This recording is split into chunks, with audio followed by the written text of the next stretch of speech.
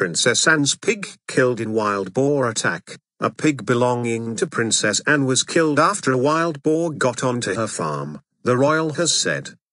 She told a farming conference her farm had been visited by a wild boar on Tuesday, according to the Western Morning News.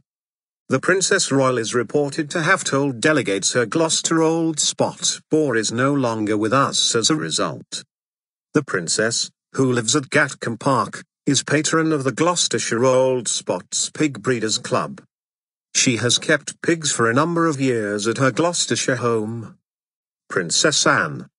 Princess Anne lives at Gatcombe Park in Gloucestershire with her husband, Timothy Lawrence.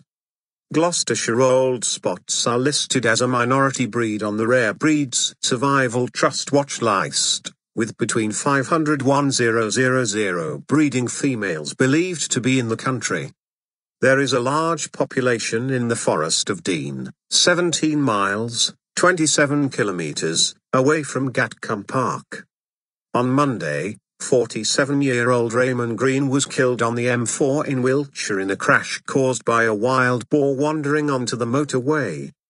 Sergeant Stephen Love, from Wiltshire Police, said it was a truly tragic incident involving a particularly large wild animal.